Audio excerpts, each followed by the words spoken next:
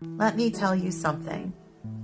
I love it when people are disrespectful to me and are married men and they advise me never to text them and that they'll call me, don't call them. I absolutely love that.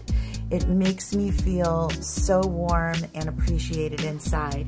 It absolutely does.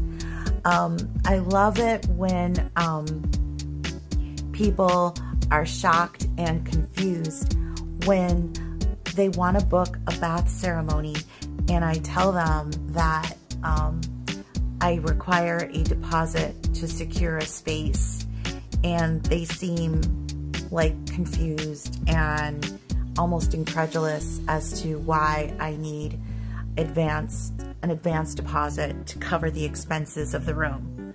I absolutely love it when people question my need for that.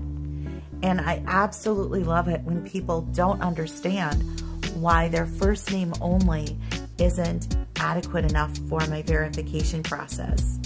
There's nothing more flattering than to have somebody give me a phony name like Marty or Claire or whatever, and no last name and profession so that I can verify who they are for my safety.